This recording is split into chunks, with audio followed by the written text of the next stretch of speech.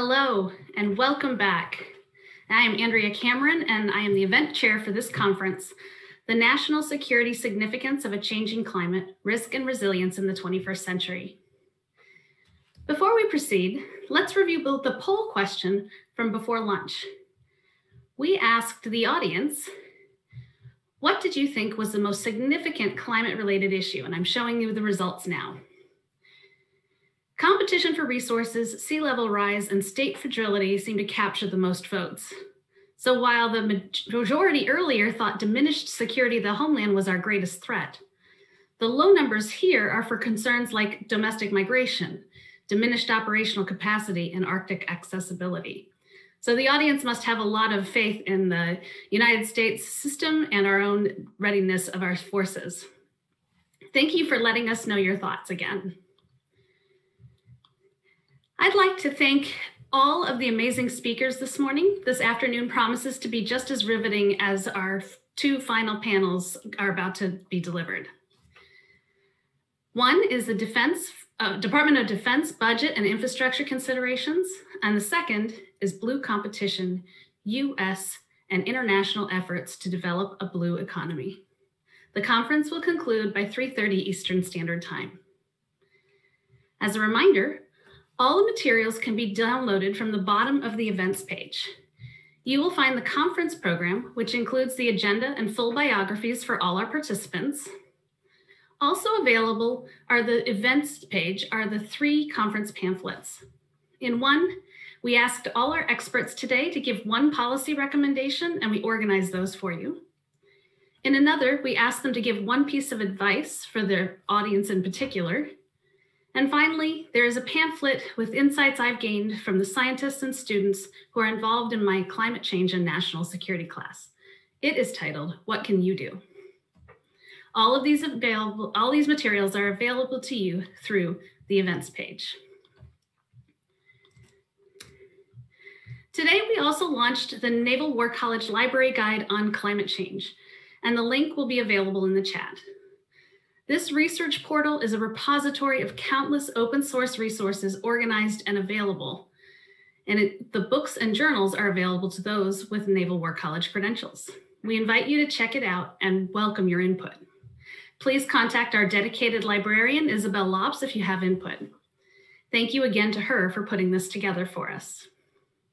As a reminder, this event is being recorded and will be available on the Naval War College YouTube channel afterwards.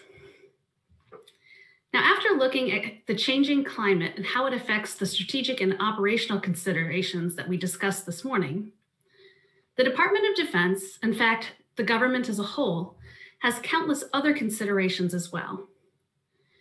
So we'll go straight into the 4th panel today, the DoD budget and infrastructure considerations. As a reminder, 19% of you voted for that on our recent poll. So it was with great pleasure that I introduce our moderator for this panel, Dr. David Alderson. He is a professor of operations research and director of the Center for Infrastructure Defense at our sister institution in my alma mater, the Naval Postgraduate School. Since 2006, Dr. Alderson has been the principal investigator for sponsored research projects for the Army, Navy, Air Force, Marine Corps, and Coast Guard. And he's currently involved with CERDP-funded research on installation resilience in the presence of extreme weather and climate change. For those not familiar with CERDP, or the Strategic Environmental Research and Development Program, I've put their website in the chat along with Dr. Alderson's Center for Infrastructure Defense. Please join me in welcoming Dr. Alderson. Thank you, Commander Cameron. It is an honor to be here with you today and to have the opportunity to moderate this distinguished panel. I want to open this panel with a couple brief ideas for our audience. Throughout today's conference, we have heard the term infrastructure with repeated recognition of the need to protect our military infrastructure from climate threats, as well as to make our infrastructure resilient to sea level rise, extreme weather events, and other hazards resulting from climate change. But what is infrastructure and how should we think about it? Certainly, infrastructure includes physical assets such as buildings, roads, pipes, wires, and equipment. and much of their traditional infrastructure protection has focused on prioritized asset lists and concerns about replacement costs for damaged assets. But more important than these assets themselves are the functions that they enable. Putting this in a familiar lexicon, assets work together in systems to create function. Function enables capability, and capability supports mission. Importantly, it's not the assets themselves that we care about, it's the missions they ultimately support. In general, a key challenge for installation owners is understanding the relationship between asset and mission, and that's before we start to consider the rise in potential threats caused by climate change. The second point I want to make briefly pertains to the idea of resilience, which features prominently throughout today's discussion. Resilience is a topic that has become incredibly popular, but it is also one whose definition is increasingly muddled, as it seems that everyone is recasting their current work through this lens. Understanding resilience and how to create it is a deep topic and one that could be a panel or conference on its own, but I'd like to put one idea in your minds, and that is that resilience is not about what you have, it's about what you do. For example, having backup generators does not make you resilient if you're unable to put them into use when the time comes. In other words, resilience is about the verbs, not the nouns. One resource I would recommend for those who want to learn about this topic is the Resilience Engineering Association, and we will put a link to that organization in the chat. And now I have the privilege of introducing our panelists. The Honorable John Conger is Director of the Center for Climate and Security, Chair of the Climate and Security Advisor Group, and a Senior U.S. Advisor to the International Military Council on Climate and Security. Formerly, Mr. Conger served in senior positions at the Department of Defense, including Acting Secretary of Defense for Energy, Installations, and Environment. The Honorable W. Jordan Gillis is the Assistant Secretary of Defense for Sustainment.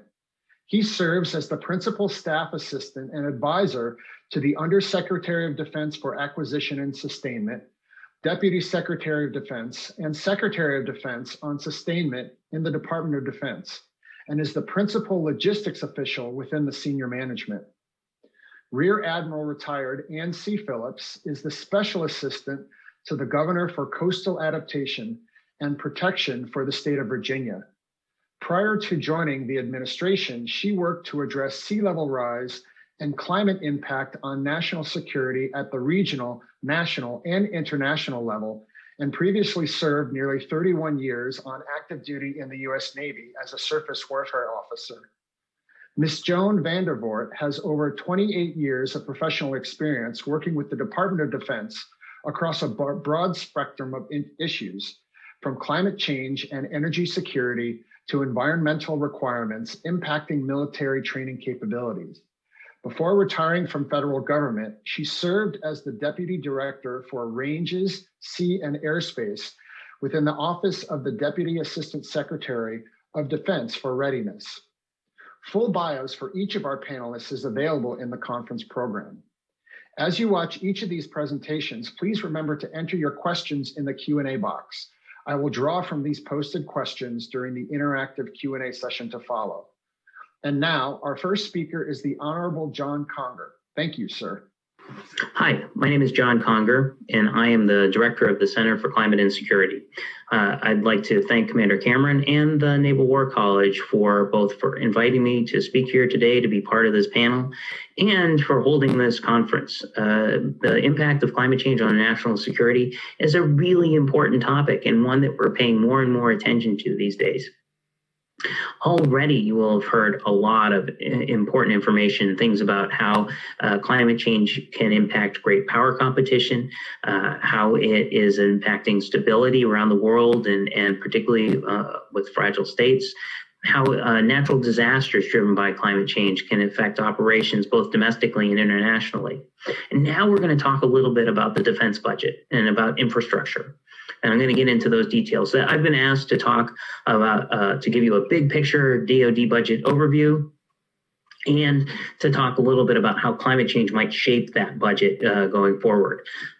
We've all been asked also to give some advice and to give one program that we think is really important, one policy initiative we think is really important. And I'm going to try and do all of that inside 10 minutes. And the fact that you're watching this particular version of my taping means that I made it inside 10 minutes on this version. So enjoy. So let's think about this, and I'm going to mix up the order a little bit rather than tucking the advice at the end and tucking the the policy initiative at the end. I think that it's really important, and I'll do the advice up front, and I'm going to wrap it at the end too. I think it's really important to remember that climate change impacts national security, and in that context, it is a national security issue, not just an environmental issue. We're not necessarily going to be focused on DoD emissions and green programs and how to make sure that we have a lower carbon footprint. That's all important, and it really is. But climate insecurity is focused on how DoD responds to the crises that are driven by climate change. It is very much about how you protect yourself from the environment as much as how you protect the environment. And so in that context, and my word of advice for you is to think about this as a national security issue and to think about it in that framing. Don't think about it as an environmental program. Think about it as a national security program, an operational program, a mission program, a threat program. So as we think about the budget is driven by these things, right? It's driven by missions, and it is not necessarily driven by, the environmental portfolio. I can say that having led the environmental portfolio at DoD, the environmental portfolio does not drive the budget, but missions do.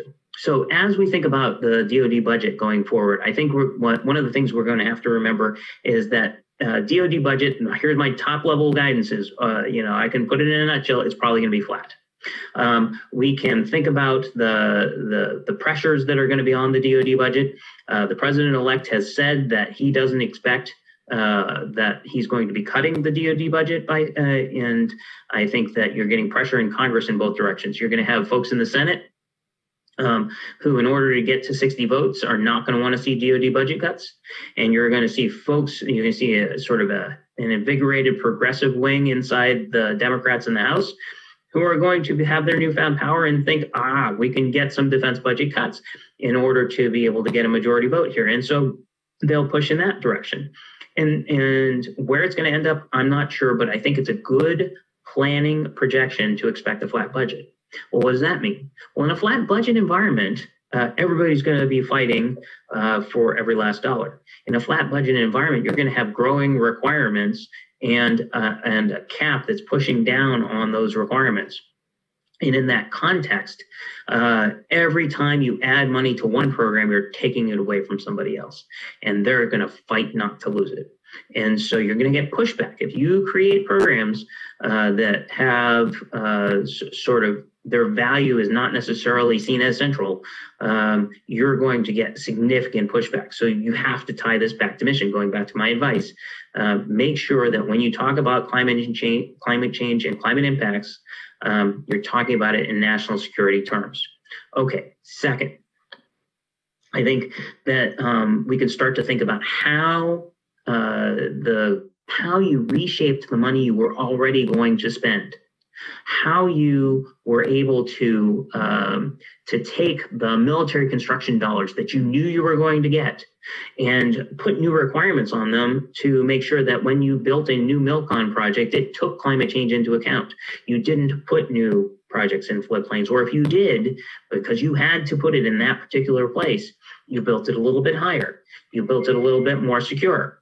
And in that context, you want to be thinking more about how you're spending the dollars you were already planning on spending. What new requirements are being placed on those dollars, rather than creating a whole new wing of the department that is focused on, or a whole new program in the department that's focused exclusively on climate change.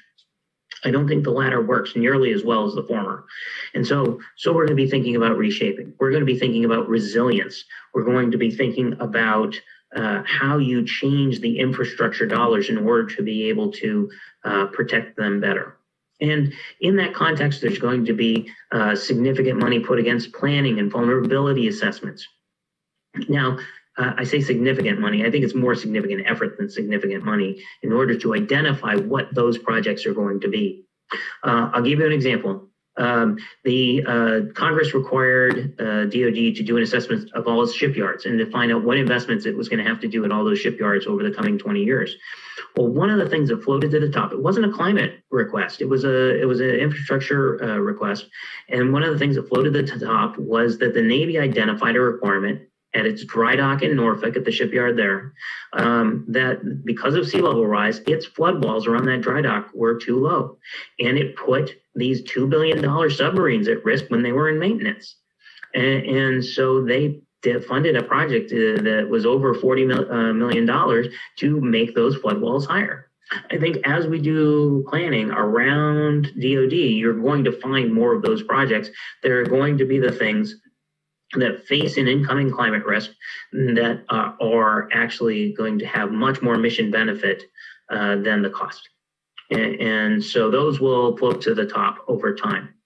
And so I'm going to go to my recommended policy. I'm going to nestle it in here. I think that one of the things that is absolutely important for DoD to do is to take the requirement that Congress gave them to do military installation resilience plans, which were supposed to be part of the installation master planning process, which is a 5-year process, and every 5 years those are renewed, to take that and accelerate the ones at the bases that DoD has identified as the most vulnerable to climate impacts. And so there are some, all the services had to hand in their top 10 to Congress of what the most vulnerable bases were, and they identified them.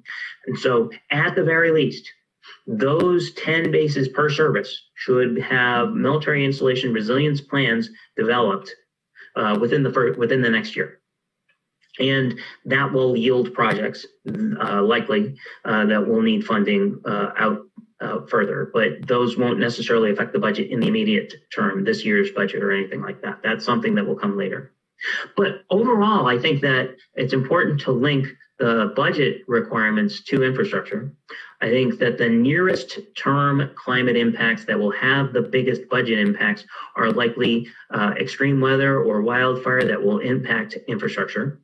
And so I think that as we wrap this all up, and I'm limited in time, so I'm going to make it really short and really tight, and I have hundreds of other points I could make, but I'm not.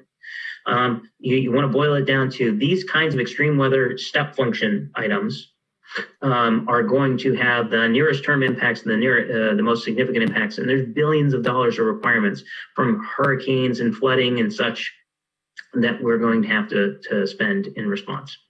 So I'm wrapping up right now because I'm almost out of time, and this is my 10-minute version.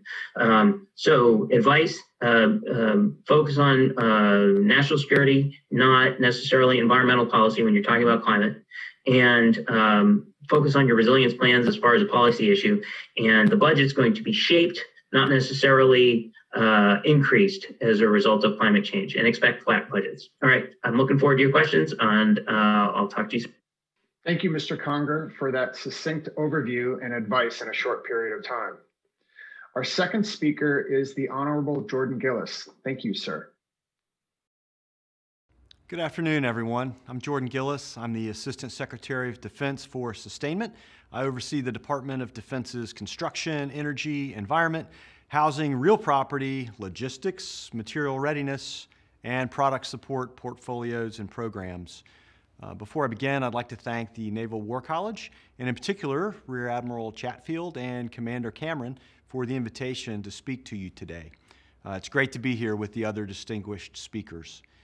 As the Assistant Secretary of Defense for Sustainment, my focus is ensuring that our energy, installations, and environment programs, as well as our logistics and material readiness programs, support the National Defense Strategy's 4 lines of effort: rebuilding readiness and lethality, strengthening alliances and partnerships, improving performance and affordability through reform, and taking care of service members and their families.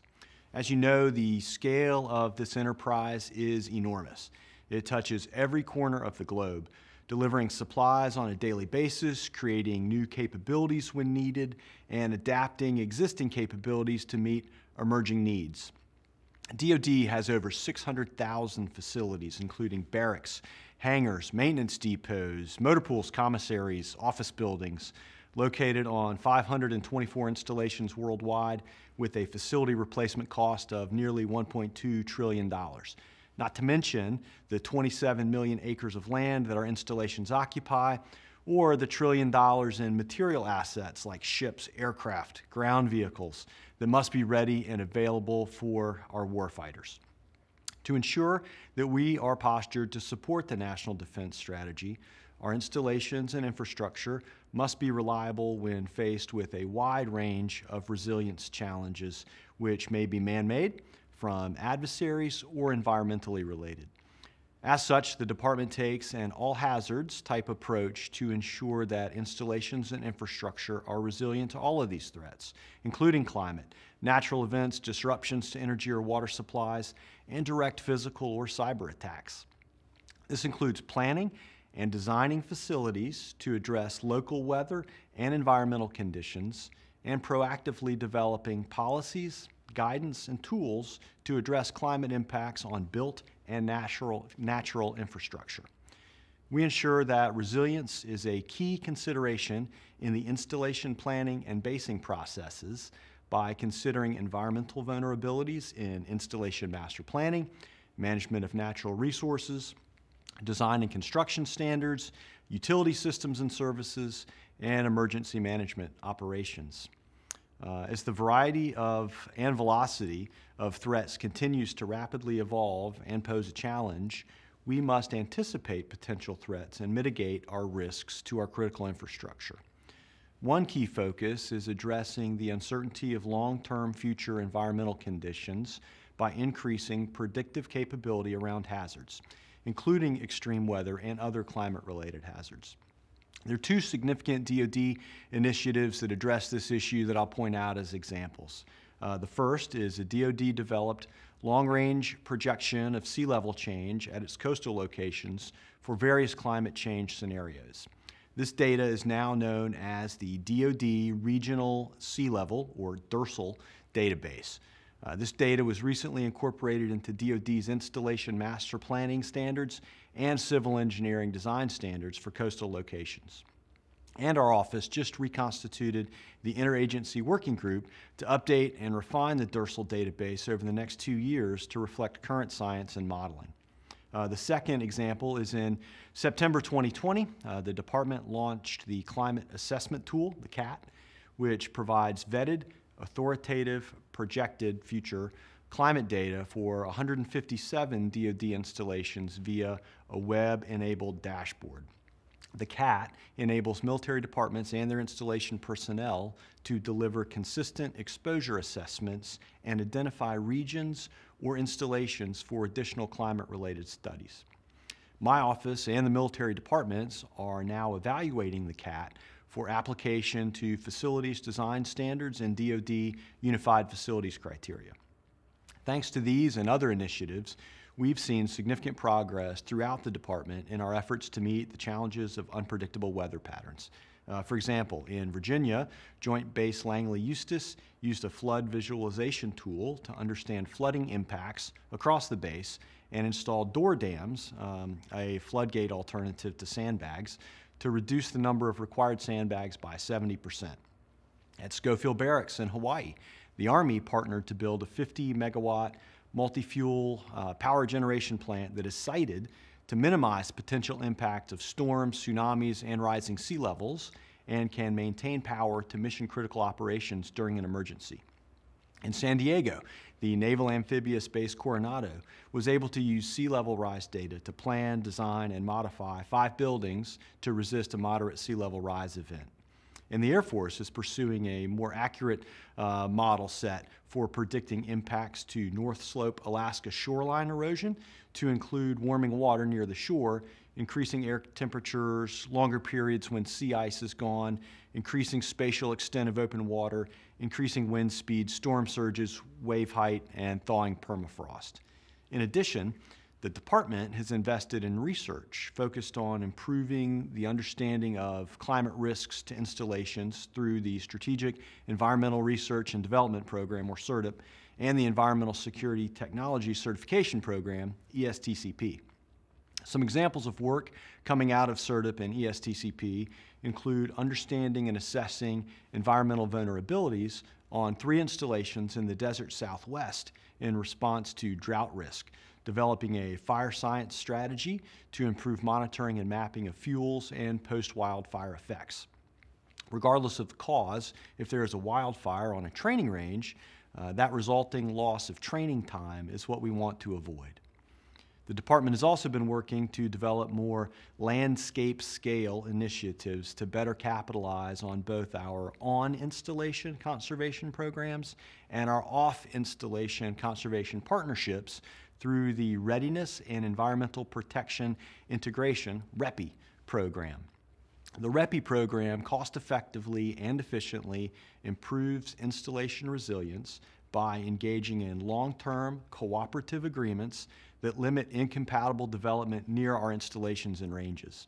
These valuable partnership investments preserve and enhance key test, training, and operational assets prioritized in the National Defense Strategy and maximize our flexibility to use our land, water, and airspace for military purposes and ensure that our military and civilian personnel have the access they need to conduct mission-essential activities. Within our overall installation resilience efforts, we have been especially focused on building energy resilience. Energy is an essential enabler of military capability, and it needs to be available at the right place, at the right time, in the right amount, and at the right cost to produce and sustain readiness for the warfighter.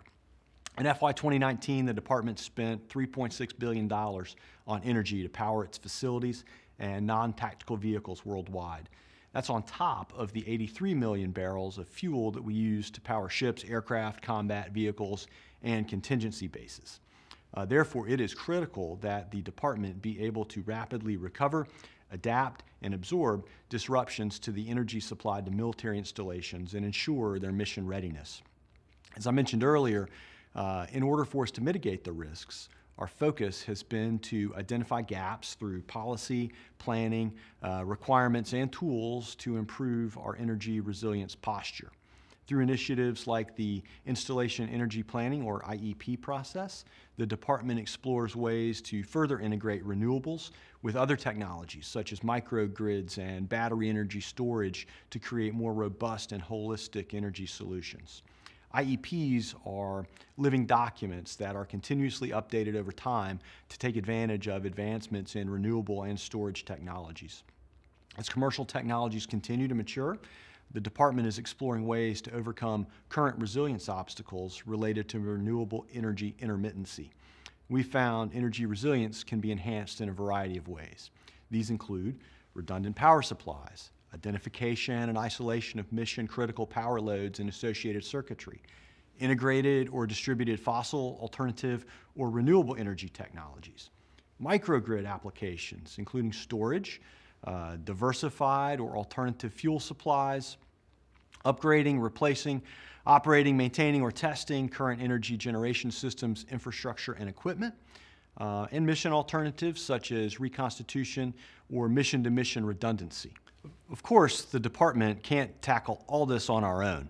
This is a team effort, and the collaboration between the services, public agencies, industry, and Congress has been key to maturing the department's broader energy resilience framework and building irreversible momentum in operationalizing the National Defense Strategy. An example of this is the recently signed Memorandum of Understanding, MOU, between the DoD and the Department of Energy to help establish a framework for collaboration and partnership to strengthen coordination of efforts related to energy resilience and the protection of military installations and defense critical electric infrastructure, DCEI. As the DOE works to define policy and establish processes to protect DCEI, the DoD-DOE MOU will provide an avenue to identify risks to DCEI on military installations and to help close energy resilience gaps. Looking ahead, our contribution to the department's purpose is clear. We must enable warfighting readiness by continuing to strengthen our resiliency and posture through execution and refinement of our current policies and procedures and remain flexible to adjust and adapt them along the way. Over the next 5 to 10 years, we must continue to feature energy and environmental resilience as prominent aspects of our operational planning strategy. And on that note, I'll conclude by saying thank you once again for inviting me to participate today. Thank you all for your interest in this topic. I look forward to hearing from our other panel members as well as addressing your questions. Thank you, Mr. Gillis. That is quite a portfolio that you manage, and the programs and examples you described are extremely relevant to our discussion today. Our third speaker is Rear Admiral retired Ann Phillips. Thank you, ma'am. Good afternoon. My name is Ann Phillips, and I'm the Special Assistant to the Governor of Virginia for Coastal Adaptation and Protection. I'm honored to be here with you today and have been asked to speak about the collaboration between military and local governments to adapt to our changing climate. I'd like to thank Commander Andrea Cameron, Rear Admiral Shoshana Chatfield, the Naval War College, our moderator, Dr. David Alderson, and my fellow panelists.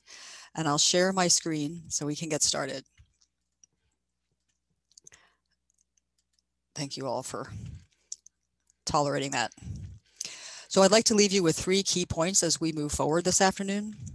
The first is this must be a whole of government and community set of solutions, including federal, state, regional, and local partners. Second, there must be a codified process by which DoD participates in these planning processes. Right now, there is none, and so it's a very haphazard and not substantial process in many cases, though not all, and I'll give some examples. And finally, the risk management decisions that we make today have a lasting impact. So if we aren't including climate resilience and sustainability as we look to our future, we are wasting dollars.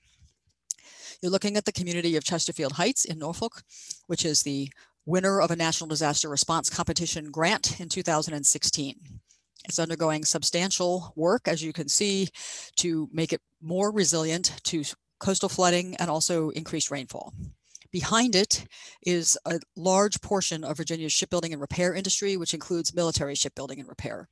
Also behind it in this scenery, you can see how flat the topography is, and buried back there in some of the pictures are Norfolk Naval Shipyard in the city of Portsmouth and the Portsmouth Naval Medical Center, also coastal, also at risk.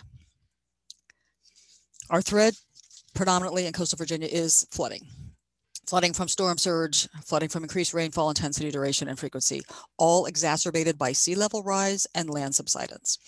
We've seen 18 inches of relative sea level rise change over the past 100 years, and we have an accelerating rate of change.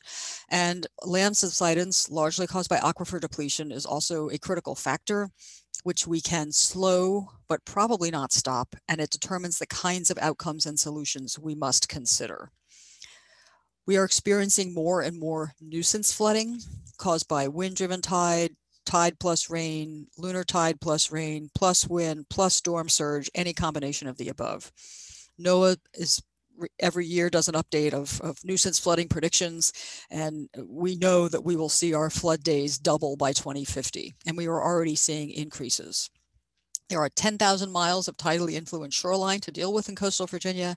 You can see our master planning regions there also on this slide. So we are kind of a crucible for the sorts of challenges that many other states are dealing with. And of course, we have this huge federal presence here. What's at stake? 3/4 of our federal presence is DoD, 2/3 of that is Navy.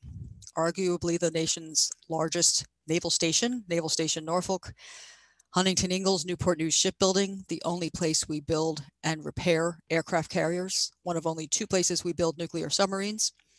NASA Wallops, DoD facilities at Wallops Island, Missile Test Range, Virginia Spaceport, NASA Spaceport, the Port of Virginia, 7 total facilities, 5 located in the Hampton Roads region, the Port of Hampton Roads. And of course, we have a substantial shellfish and fishing industry and a substantial tourism industry, which are also at risk. And of course, also part of our challenge.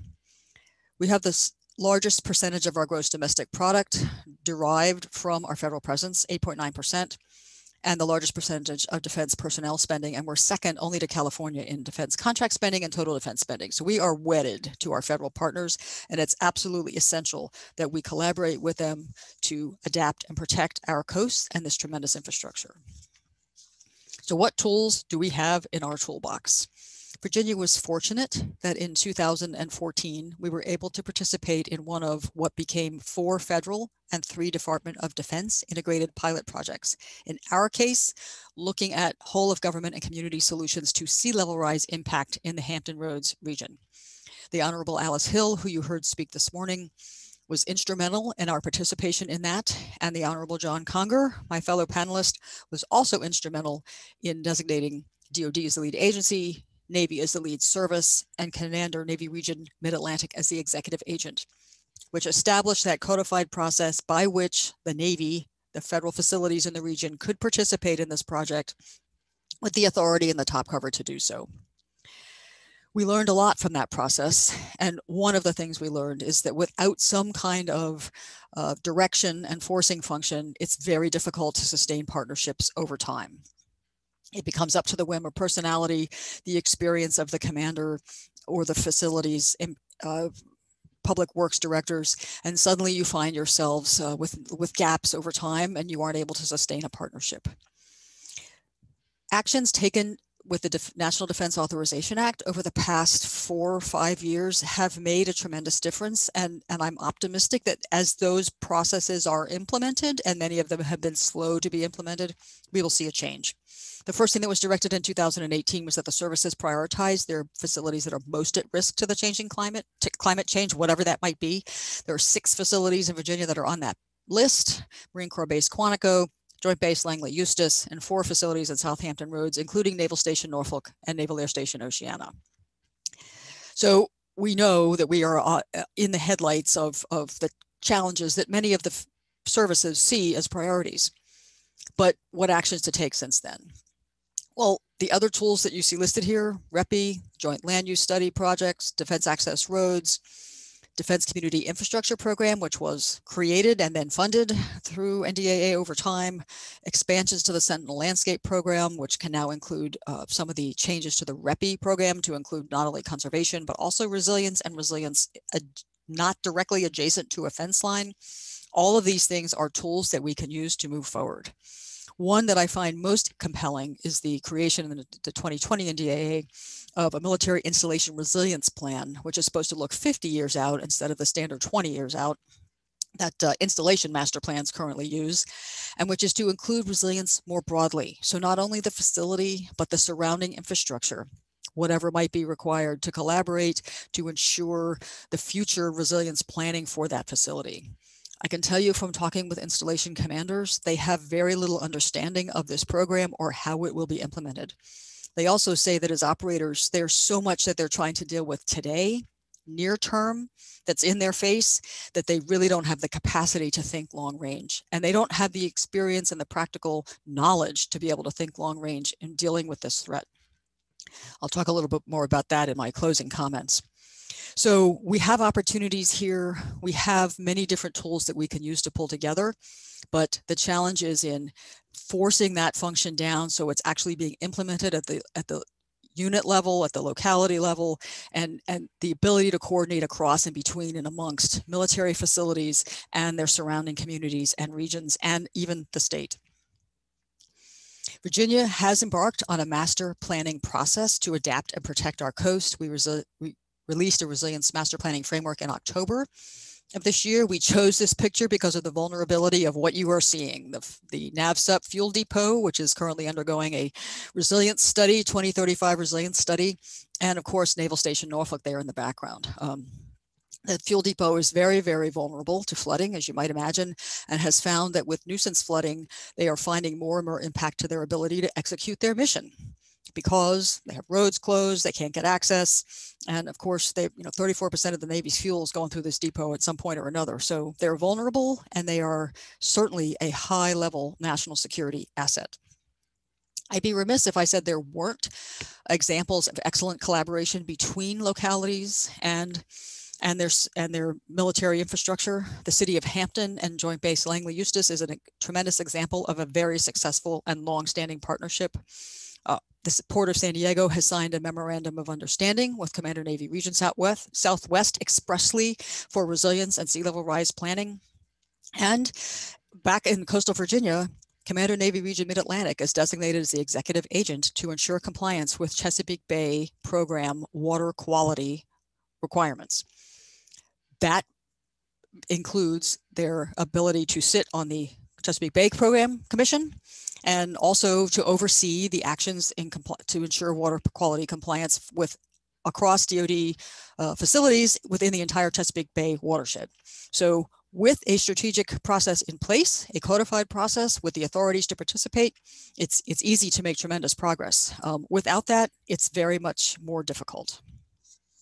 I've been asked in closing to consider several questions. The first is, what policy would I recommend or enact? And it would be a coordinated federal response to building resilience as an essential element of our national security, and a coordinated DoD response to build resilience as essential to our national security, led and supported by federal standards, backed by funded federal data and the best possible science, focused on pre-disaster hazard mitigation and pre-disaster resilience, prioritizing critical and vulnerable infrastructure, and aligning funding strategies as discussed at the state, regional, and local level through a whole of government and community approach. I'd also recommend rejoining the Paris Climate Accords. I'm sure that's been said many times today already. My piece of advice to the audience as we move forward is you have to educate yourself about this challenge. Climate change as an entity that we think about every day has only really been with us for the past 20 years, maybe 30 years. And the science is improving constantly. The research is improving constantly. The kinds of things we should consider as we set standards are changing constantly. Any standard or regulation that is set today will not be constant. We will have to change it in the future. We need to set standards with the knowledge that we will have to make change and we will have to adapt over time. The way to understand that process is through education. Read all you can, learn all you can, stay on top of the latest changes, and ensure that in every aspect of considering, collaboration to adapt and protect the climate change across federal infrastructure and the surrounding localities, regions, and states, that building in resilience and building in the best possible climate science is going to be essential. And the only way you know to look for that is to educate yourself. So with that, I'll close my remarks. Thank you very much for your time and attention, and I look forward to answering your questions.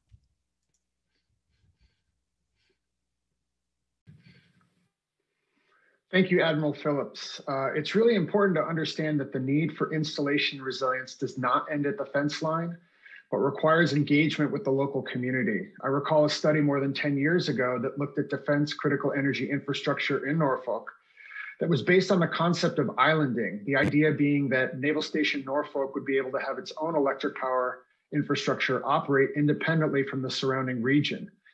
However, it quickly became clear that having the base lit up like a Christmas tree with the surrounding area in darkness is not a tenable solution, given the base personnel and their families who live in the surrounding area. Your comments about these evolving relationships and planning in Virginia is important and insightful. Our fourth and final speaker is Ms. Joan Vandervoort. Thank you, ma'am. Hello, everyone. It certainly is a pleasure to be part of this forum today. And before I begin, I would like to personally thank Andrea Cameron and the Naval War College for bringing this very important event together. And thank you, Dave, for taking time out of your schedule to moderate this panel for us. Well, I'd like to begin by going back a few years when I was on the Army staff in the G357, working encroachment issues and overseeing the management of the Army's training land program. Well, at the time, climate change was not at the top of my priority list because the projections were too far out and the near-term risk appeared low. But I began to see climate change in a different light over the next several years when the services began to experience unprecedented damage to ranges and training land from inland flooding, wildfires, more intense storms, higher temperatures, and sea level rise that began to have both direct and indirect impacts on training. And that's what keeps me up at night now, because readiness depends on the ability of the services to rapidly deploy and decisively respond to global threats. And the cornerstone to that combat readiness is training. So when we talk about climate change in this context, I think it's important that we also take a step back to look at the current challenges to training. Each of the services currently faces shortfalls in range capability, from lack of automated ranges and maneuver space to scoring systems and airspace limitations. These challenges are further compounded by environmental requirements and incompatible land use issues that result in restrictions and limitations on the use of ranges, air, sea space, and training land.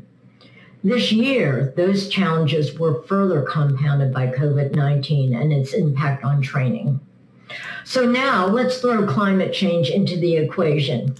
Within the last 5 years, DoD has seen the bruising impact of severe weather events, sea level rise, flooding, and wildfires fueled by climate change factors on its installation and training facilities. And the cost has been staggering, now in the billions of dollars. But it isn't just the repair and replacement of infrastructure. It's also the cost of training readiness, which is so often overlooked and has resulted in impacts to deployments, loss of training land, beaches, restrictions to live fire training, scaled down multinational exercises, canceled sorties, and the list goes on. So let me give you some examples of those impacts to training. In 2018, Tyndall Air Force Base was flattened by Hurricane Michael, causing $4.7 billion in damages. Those damages forced the temporary relocation of personnel and their F-22 fighters to Hawaii, Alaska, and Eglin Air Force Base. Joint Base Langley Eustis on the East Coast, already subject to recurrent flooding, took on much of the aviation training for those F-22s in the aftermath of the hurricane. The recovery effort is still going on and won't be completed for at least another 5 years. Well, just 6 months later, the Air Force endured another hit when a third of Offutt Air Force Base in Nebraska was flooded. B-16 and B-20 bombing ranges and targetry were severely damaged. Training capabilities suffered as sorties were canceled, and airmen had to be sent as far away as England to train because of the damage to their R-13 simulators. Damages were estimated at $650 million, and the recovery is projected to take at least 6 years. In 2018, Marine Corps Base Camp Lejeune was hit by Hurricane Florence. The Marines, already being forced to make difficult funding decisions between near-term readiness and long-term modernization of their installations, were packed with a hard punch. The hurricane caused $3.6 billion in damages from massive flooding. Beach erosion created obstacles to certifying the 22nd Marine Expeditionary Unit, and deployments were impacted not only by damage to the rail network, but because Marine Corps aviation assets were diverted for humanitarian assistance during the hurricane. 6 months after Florence hit, Camp Lejeune still had not received federal aid.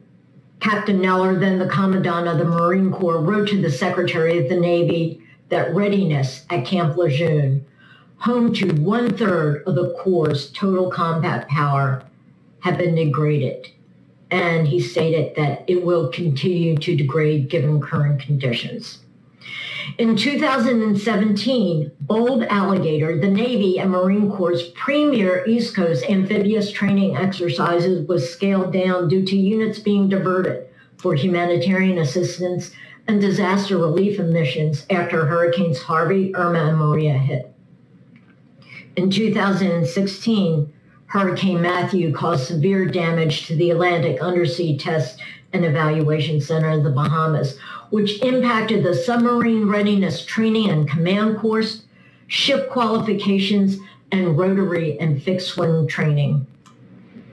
Over a 6-month period in 2015 and 2016, intensive rainfall events hit Fort Benning, Fort Jackson, and Polk, causing severe flooding and washing out targetry, bridges, roads, and damaging the multi-million-dollar digital ring complex, with significant impacts to training land and ranges.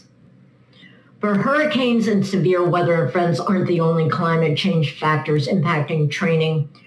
Rapid snowmelt caused by rising temperatures in Alaska resulted in the loss of the Battle Area Complex facility at Donnelly Training Center, and months of lost training were due to unusable maneuver training land.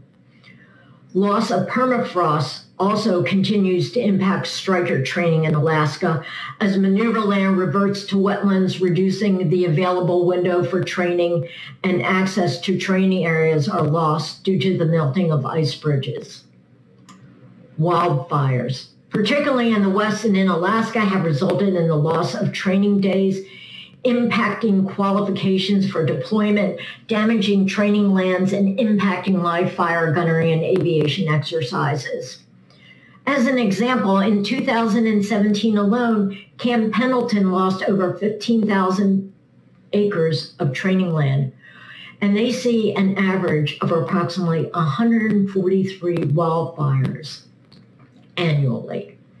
And in 2018, wildfires hit Fort Hood, burning 8,500 acres and suspending live fire gunnery training.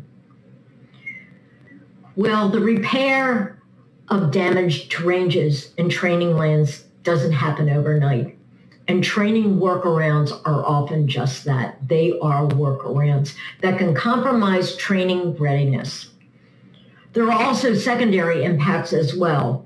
Expansive loss of sediments and unstable soil on ranges and maneuver areas from flooding, severe weather, permafrost loss, and wildfire can result in increased training safety hazards, higher maintenance and repair costs, and increases in environmental compliance associated with both the Clean Air Act as well as the Endangered Species Act, as habitat is lost and species migrate due to changing climatic conditions.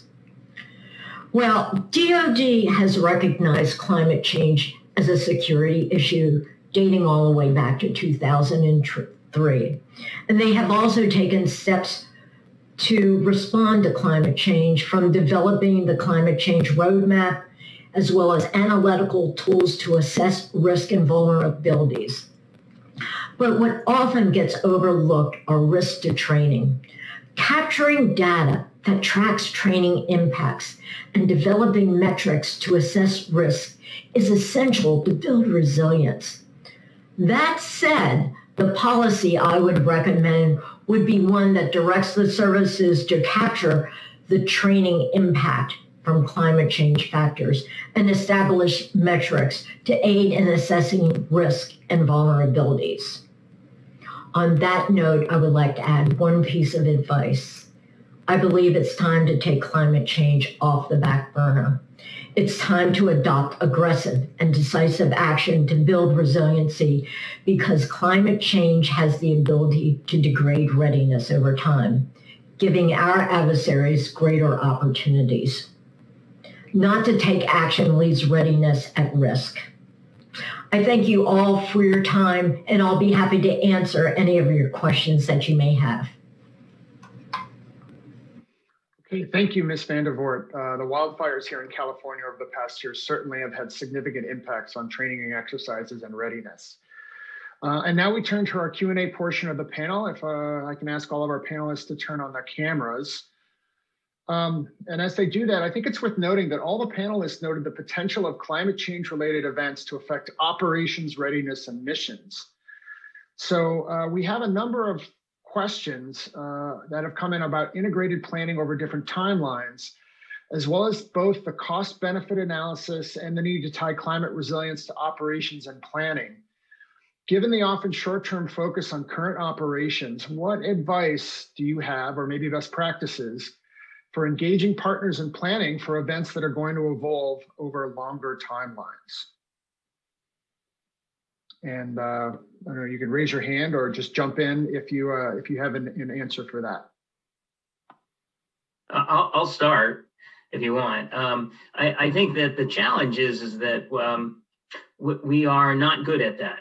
I'll put it very bluntly. We're not necessarily good at working with the local community on planning. We're not necessarily good at, there are places on military bases where the operations folks on a base have never talked to the infrastructure folks through all their entire time that they've been there.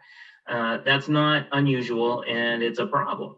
And so when you start to measure the planning for how do you make a mission more resilient, and you need the installations people and the infrastructure people in order to be able to accomplish that, but they don't know who each other are, that creates real challenges. And so somehow you have to create a process in order to move the ball forward on that. Hey, and it's Jordan. I'll chime in too. As usual, I agree with John for sure. And the other challenge is that the longest lasting dollars we have are military construction dollars, and those only last 5 years. And they typically will get reprioritized during that time anyway. So even if someone was to come up with a long-term strategy that we get initial commitment to, it's really hard to make that something that's enduring. So one of the things that we tried to do with the climate assessment tool is that you can actually run scenarios that are much longer term. So if you're at Fort Belvoir, for instance, you can see what the installation is going to look like geographically in 25 years, according to climate models, or 30 years, according to climate models. That allows you, at least as an installation planner, to lay down the groundwork for how you need to adapt the installation. Where that's a little out of sync is with the dollars. And so to get the funding, you will continue to have to compete every year or every 5 years for the dollars to make all those things happen. Any other comments or responses? I'll jump Please. in because I talked about it in my remarks, but it just, there has to be a way to establish a process that is sustainable across the changes in, rotations and tours of active duty personnel and the long-term staffs, installation staffs, which the Honorable John Conger referred to, people who are there full time, but who the active duty and operational folks typically don't know. So how do you put a process in place where these people are forced to come together to at least communicate?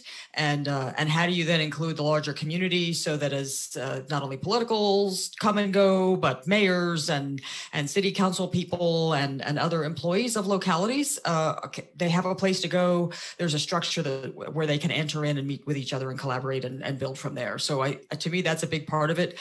We're finding with Virginia's Sentinel Landscapes application, for example, that we need operators, and we need the logistics people, and we need the facilities people, and all of those people together are what it's going to take to put together something that actually is the functional outcome. And yet, getting them together is a tough call. So, a structure. We need a defined process by which this can work. And if I could put a two-finger on that, and just to wrap one additional factor into this, outside the base, there's a lot of stuff that the base depends on. The installation depends on the civilian community for energy, for water, for wastewater, for housing, for transportation, for civilian employees. All that stuff is off base, and so there has to be some sort of give and take and some sort of relationship between the civilian community and the installations folks who don't talk to each other either, as we alluded to. In order to have one sort of holistic process. Okay, great. So following up on this mention of military construction dollars, right? So we've got a question about that. Are there ways that maybe these processes can be reoriented or maybe integrated to try to force some of these conversations, either in planning or whatnot, that maybe requires input from some of these other stakeholders that maybe aren't traditionally involved in this? I can go first again. So the simple answer to this is that's not exactly how it works, right? You have chains of command on bases where the commander says, these are my top couple projects, and I'm going to push this up the chain. And then their higher command says, all right, I've got 3 projects from all these different bases, and I'm going to put those in priority order, and so on and so forth. And whoever made the best case gets their projects funded in a given year. But the challenge is they don't necessarily know about what they need from a resilience perspective or from a climate impact perspective, because they haven't done the homework yet. And somebody has to do the homework to put those things in front of them. And when they're confronted with, hey, this is why you need this project, oftentimes the commanders will look at all of those different things and make the right choice. Like the Norfolk shipyard example that I talked about earlier. So when all this stuff is blended together, you got the folks in charge are given choices between options, but you have to develop the options for them. And I think if I could, one of the other things that we started when I was at the Department of the Army was we issued a policy that required installation commanders to seek a way to have 14 days of assured access to energy and water for critical missions. So not lit up like a Christmas tree, but at least ensuring that critical missions continue in the event of a disruption, because as everybody knows, we do get power from offsite in most cases. So then at DOD, now that I'm here, or at least for another 10 days I'm here, we are pursuing a policy that'll make a similar request across all the military departments so that installations are seeking that 14-day resilience. And then that will then influence them to build that in, not just to individual military construction projects, but to look for other ways to drive that across the whole installation, whether that's microgrids and smart grids, backup power, alternative power sources. That'll be one of the things that'll help make sure that military construction dollars for a critical facility aren't wasted as soon as offsite power goes out.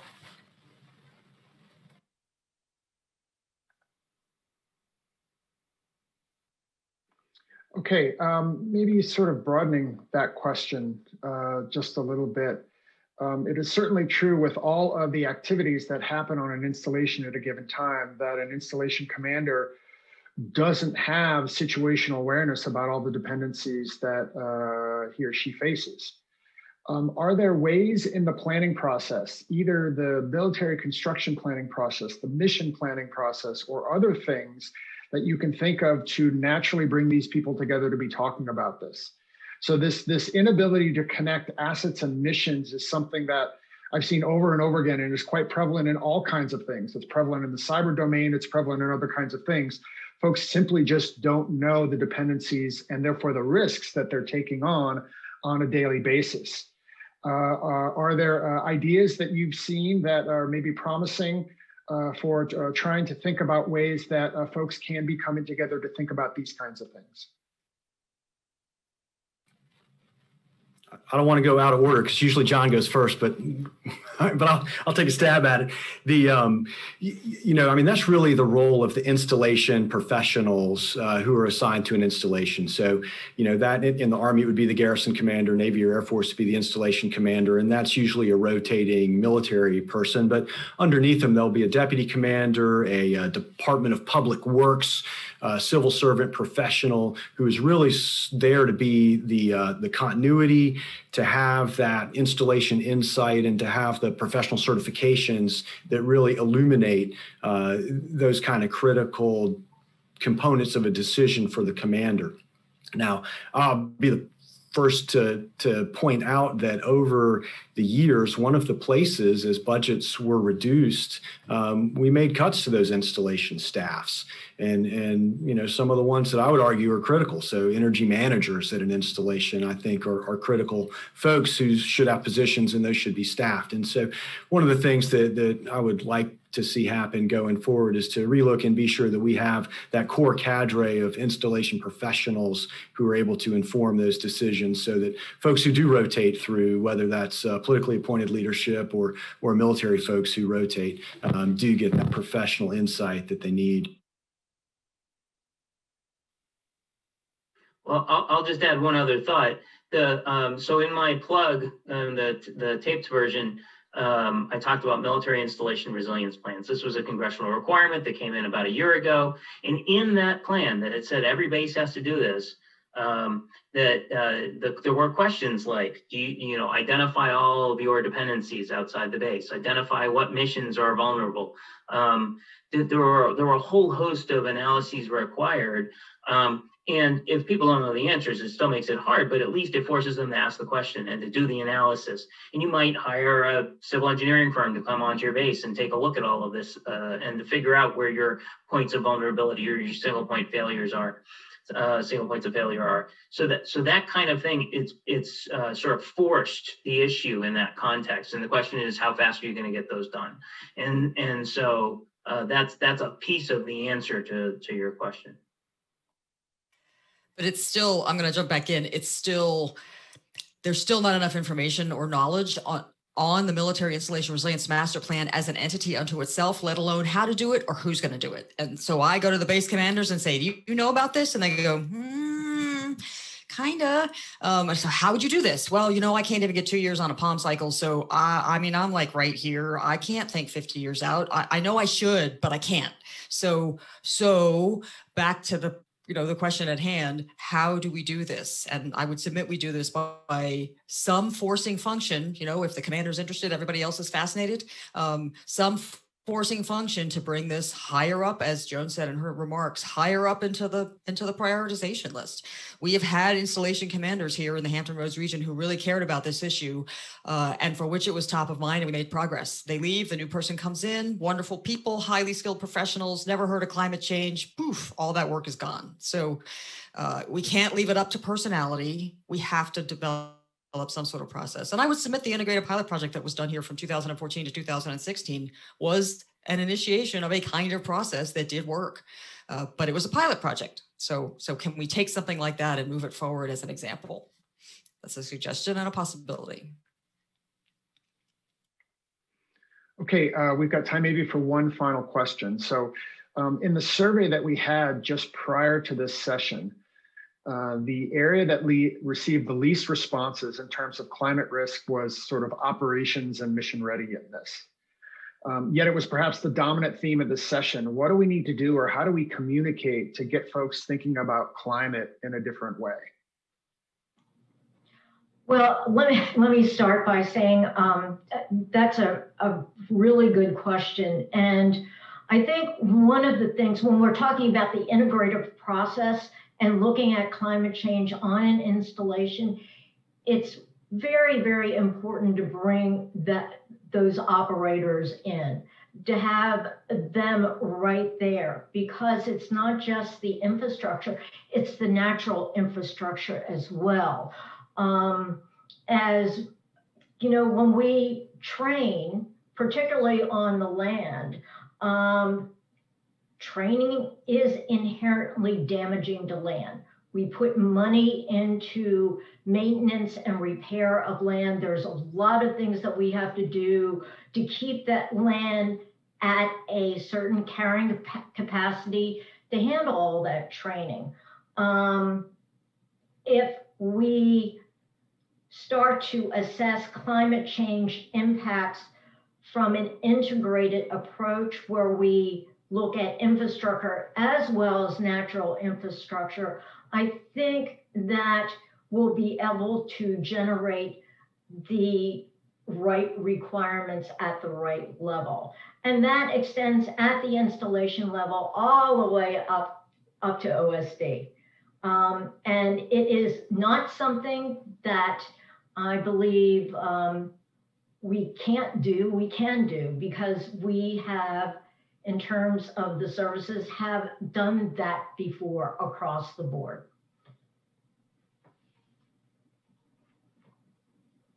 So I think the poll was interesting in that it asked what the most significant issue was. And so that could be interpreted a bunch of different ways. That, you know, operations and readiness are clearly affected by climate change, but we operate all over the world. And so we adjust to different climates on a regular basis. It's those things that are fixed, or those regimes that go outside of the normal operations, parameters, that they're the ones that you got to pay attention to the most when you're thinking about operations. But if you're in a fixed location and you're doing training and you've got folks, you know, running around outside, and there's, you know, black flag days of, you know, over 90 degrees, they can't train that day. Well, what happens when a base in a southern state is looking at in 20 years going from 30 90-degree days a summer to 120, and those are real projections. What do you do then about training on a base? So it's not a tomorrow issue. It's, there's hot days they're dealing with today, but there are issues that are going to get more exacerbated over time that they're just going to have to work through. And that's just one example, and there are others. But people pay attention to issues that are in their face more than anything else. And that's why the infrastructure and the hurricanes and the wildfires get the most attention, because they're in our faces right now. They are today issues. Okay, great. Mr. Conger strategically has gotten the last word in. I want to thank all of our panelists for their recorded comments, their live comments, their answers to the question. I want to thank all the questions that came in. This was really stimulating. We could go for a lot longer, but I know we've still got a lot of really great content here. So I want to turn it back to Commander Cameron. Thank you all. Thank you so much to Dr. Dave Alderson, Mr. John Conger, Mr. Jordan Gillis, Rear Admiral Phillips, and Ms. Joan Vandervoort.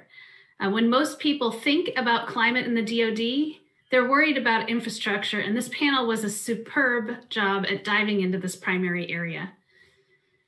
Overall, I'd like to thank the panelists so much for enriching our learning in this topic area. Before we go to break, we have our last poll of the day.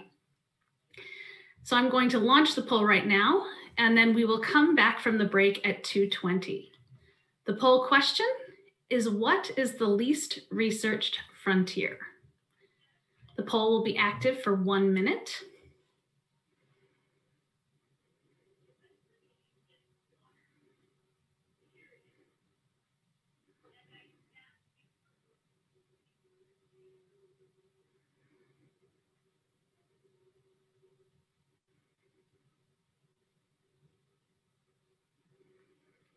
We'll keep it open for 30 more seconds if other people would like to participate in the poll.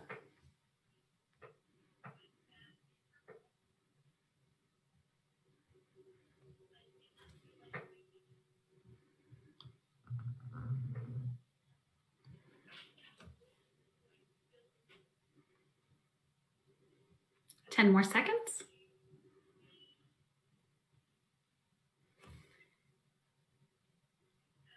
And I'm going to close out the poll right now. Thank you so much again to the fourth panel today. And we will come back from the break at 2:20 with a very exciting topic about the oceans and the blue economy.